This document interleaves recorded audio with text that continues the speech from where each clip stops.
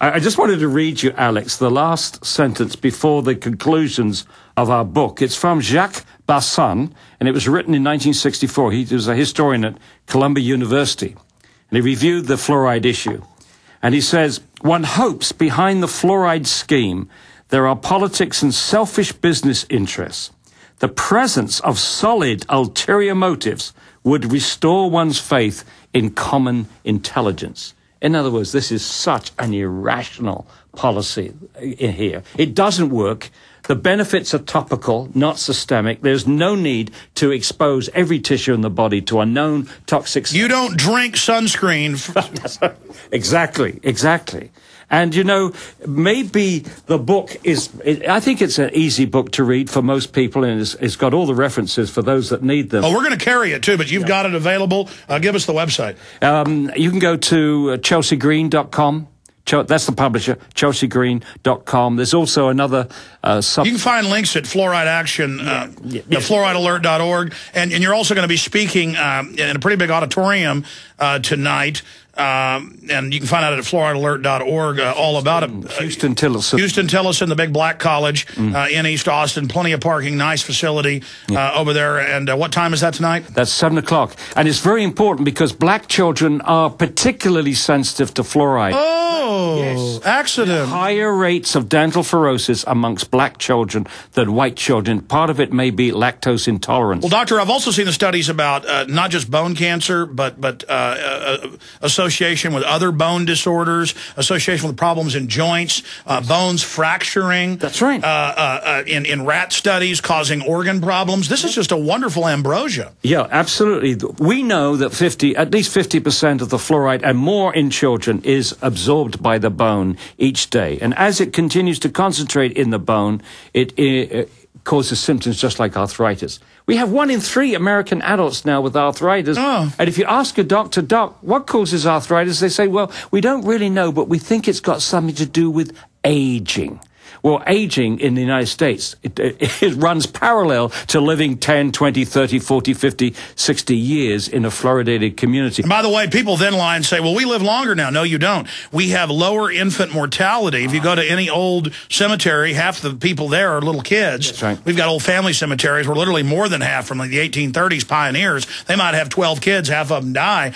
But then you notice almost everybody else, 95 years old on their tombstone. Yeah. So, no, we're actually living a lot less. I would like to also draw your attention, Alex, to this videotape. It's only 28 minutes long, 15 professionals, including 3 of the authors of the National Research Council report, 2 former EPA scientists, one who testified before Congress, a Nobel Prize winner, dentists who had previously promoted fluoridation and have changed their mind, 28 minutes. And I think by the time people have watched this, it's an easy 28 minutes. They will be appalled. We forgot to turn your headphones off on, so they're going to be crawling around on the floor. I notice them like wolves. We always have to do it once we're on air. No, I'm just joking. They're going to crawl in, doctor, and turn that on. But so you can put them on in a few minutes, and we can take calls. But you've got the floor. Talk about the health problems, the studies, what we know this is doing, and how we get it removed, because you're a busy guy. You're giving a speech tonight. You're coming back here to be interviewed. You're passionate. And you are also going to speak to a city council person here at about 2:30 while you've got to leave. So go over what we know it's doing medically, the things that it attacks in the body, and where this is going. Well, we can expect it to attack everywhere because it hits at the heart of biology when it inhibits enzymes and plays around with G proteins. But we are concerned about damage to the brain, damage to the endocrine system. It accumulates in the pineal gland. It appears to low melatonin. You know, melatonin is like a biological clock turning on events. So we are concerned about the earlier onset of puberty, maybe partly related to fluoride exposure. After the arthritic symptoms of fluoride poisoning of the bones become more brittle. So we're worried about increased hip fractures in the elderly. I mean, there are so many things. The trouble is that when you go through this list, people they listen to all this list of potential dangers and they throw up their hands and say, oh, it's impossible. That's not possible, that one substance could cause all these problems. Well, of course, it is possible. And it's the one substance the government added to the water, but because they care.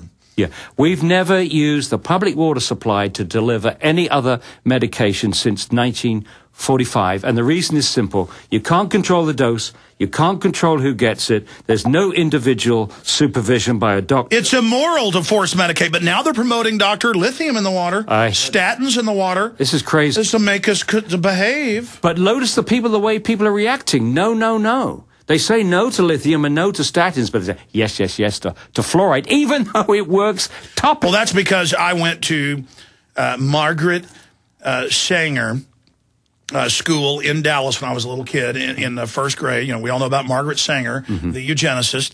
And we were all, they came in several times a year, gave us the little pills. I always felt sick after I took them. And it had little cartoon characters, showed us film reels about Mr. Fluoride wants to help us.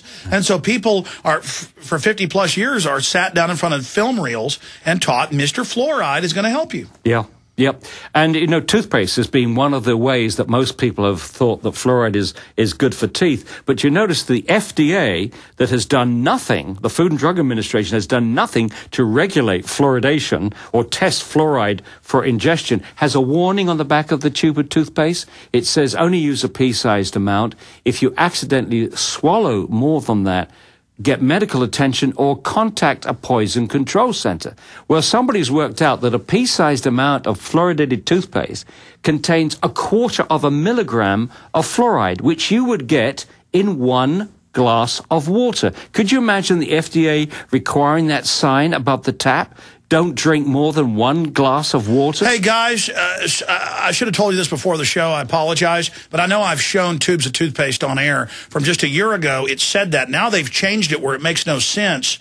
So they've actually removed that. It just talks about poison control and don't swallow. But they've taken the pea-size comment away because it was waking so many people up. But the point is, a normal glass, 1 part per million, has the same amount as what's in the pea-size. Pea-size amount, absolutely. Absolutely, and this is where Monty Python comes in. Could you imagine? Over every tap, there would be the same warning. If you drink more than 1 glass of water a day, then contact the Poison Control Center.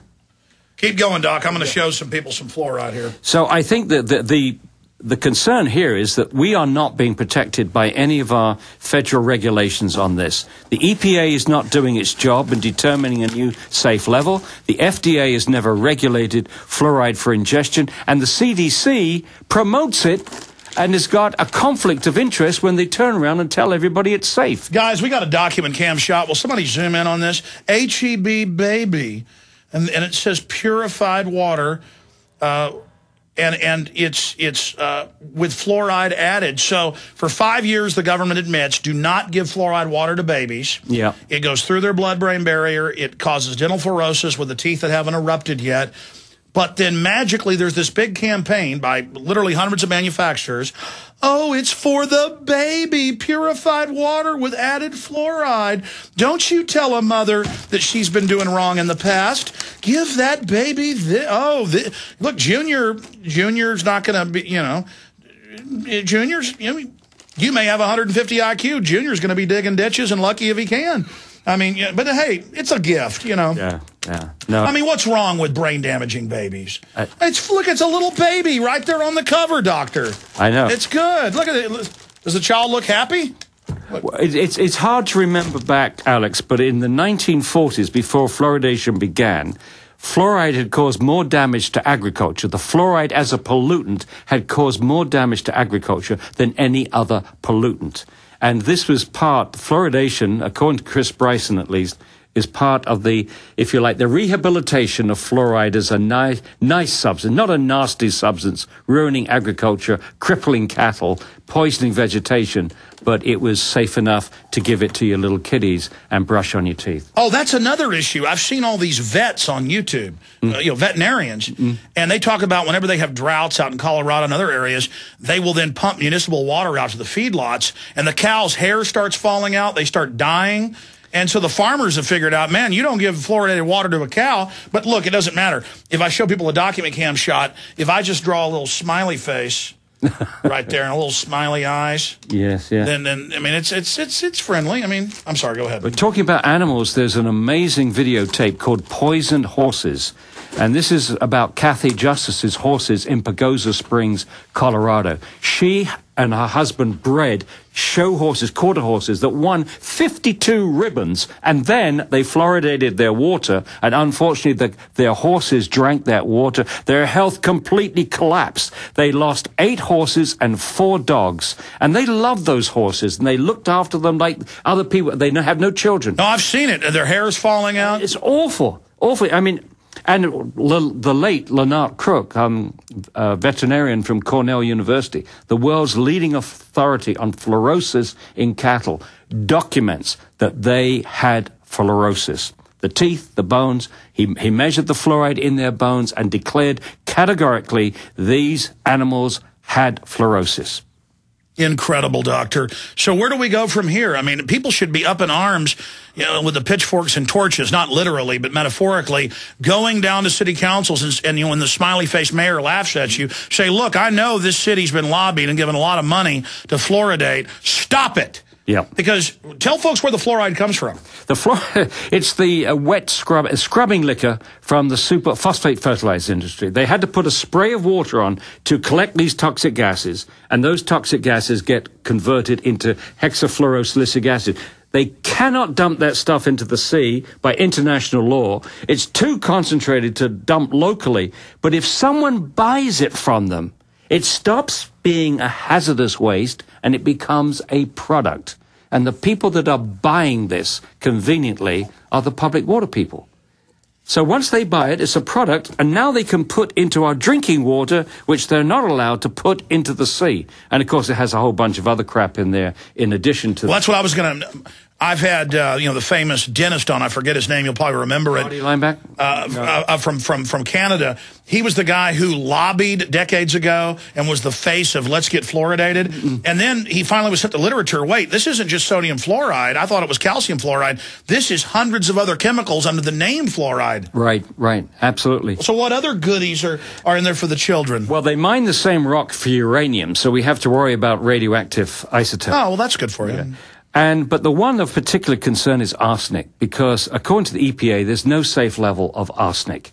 And so if you're adding a chemical to the water and it contains arsenic, which it does, then you're going to increase the cancer rate. We can argue about how much it increases the cancer rate, but as we are also arguing about how little benefit it is to swallow fluoride as far as teeth is concerned. So for a small, if any, benefit to teeth, we are risking increasing the risk of cancer amongst our population. Another bizarre twist. I'm going to do a YouTube bit where I'm going to, and I'll spit it out later, where I'm going to drink, or maybe I'll put milk in so it's fake. I'm going to drink, because I'm going to say, oh, it's a sunny day, maybe at the beach, and I'm going to take a big thing of, say, copper tone, and I'm going to drink it. Yeah. And I'm going to go, what? That's what I do with fluoride. I don't put it topically on my teeth. I drink it, so it must be for my skin too. I'll drink the copper tone. Yeah, suntan lotion to protect the skin. And that's what we're doing because it works topically. And it's not us that are saying that. This is the Center of Disease Control in 1999 said, whoops, we made a big mistake. We thought the babies had to swallow this before their teeth are erupted. We were wrong. It worked, the predominant mechanism, it works from the outside of the tooth. So why is everybody swallowing it and exposing their whole bodies to it and our babies' brains to it when they could just be brushing on the teeth and spitting it? Doctor, you think the government wanted to help the children they shot up with syphilis in Guatemala? What about the black people? Or what about the UN caught this year shooting kids up with live polio? Oh, it's an accident too, just like the fluoride. Well, of course, I have their own documents in my film Endgame, and I'll just say it on record. I like the fact you just stick to the science.